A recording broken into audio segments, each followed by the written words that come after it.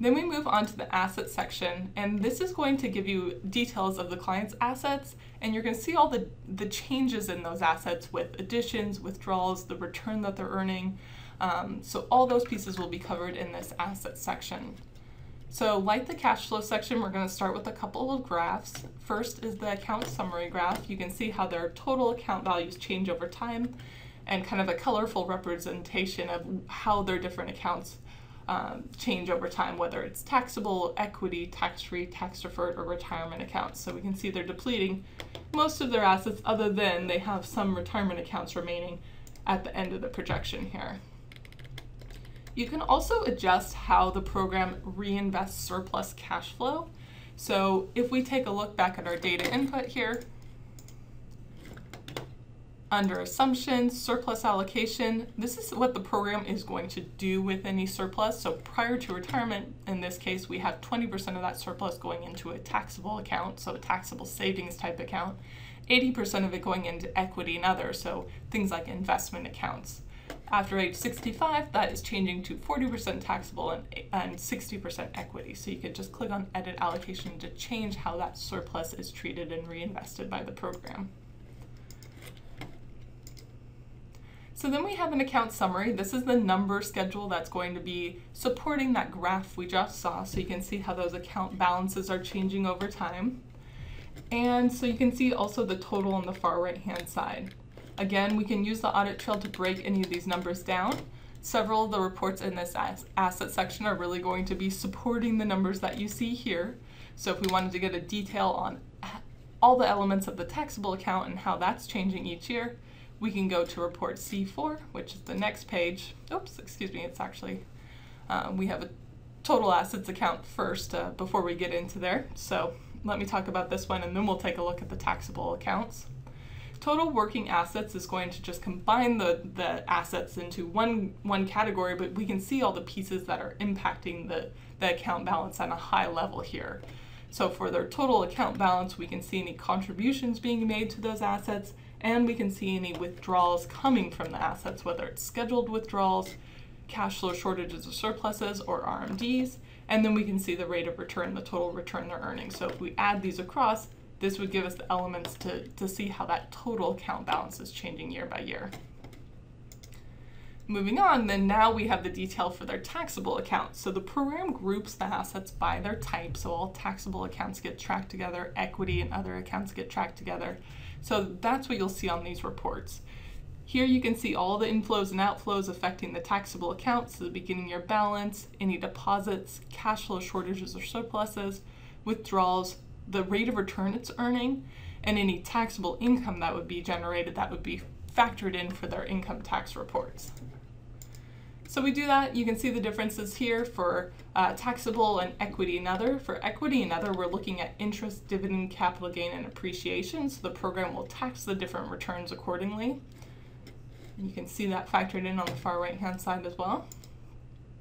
It's going to keep track of capital gains as well. So if they have, for those equity and other accounts, it's going to keep track of their cost basis ratio and change of basis, and it's going to know the annual capital gain or loss that needs to be factored in for those calculations. You can also have a loss that gets carried forward in the projection, so it knows the loss carry forward rules, so you can have that factored into your calculations. So next, just like the taxable account and equity and other, we can see the details for tax-free accounts, tax-deferred accounts, and then we get into retirement accounts. So individual one's retirement accounts here, we can see RMDs kicking in at age 70, individual two's retirement accounts, Roth accounts, and in this case we also have an inherited IRA included. Then we get a summary of the retirement plan. So this groups the total retirement type assets or qualified type assets together, so you can see a detail of how that balance is changing with contributions, withdrawals, return, and RMDs, which are also included here. Next, we get into stock options. So if you have entered any stock options into the system, the program will keep track of what you've entered to determine the cash and tax effects of exercising and selling those stocks. So we can see the cash from sale, and we can also see the reportable amount for taxes. This is kind of a summary, as you might guess from the title. But then we have a more detailed breakdown of those stock options, so you can see how those numbers are calculated for that summary report. Next, we get into asset allocation. And asset allocation is going to be taking a look at how the clients are currently allocated versus a suggested allocation. The asset classes can be fully customized as well as the suggested allocations.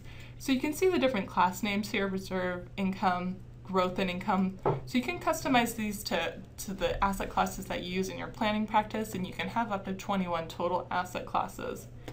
When the program goes to choose the client's custom allocation that we see on this column, it's purely looking at the risk tolerance level selected for the client, which in this case, this client has been set as a conservative investor.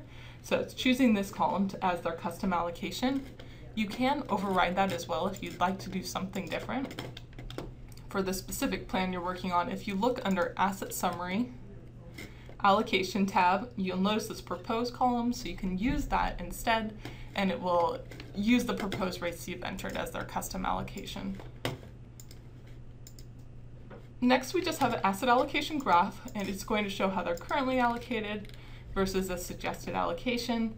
This is followed by a more numbers view that's going to tell the clients how they would need to move their funds in and out of the different asset classes to come up with that suggested allocation. There's some information on risk and liquidity in this program as well. So you can see for liquidity, you can see the client's liquidity ratio for their total assets, as well as just their working assets, which are going to be purely investment assets. The liquidity that you're entering on the data input is used purely for this report and the following report. So back under asset details, where you're choosing liquidity, this is the report this is going to be used for.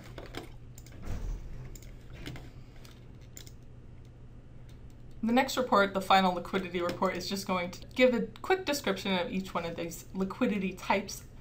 And then again, you can see those same ratios of their total assets, liquid assets, and their liquidity ratio. Then we get into some details of their rental real estate. So if you have entered any rental properties, like stock options, is going to calculate the cash and tax effects of having rental real estate properties.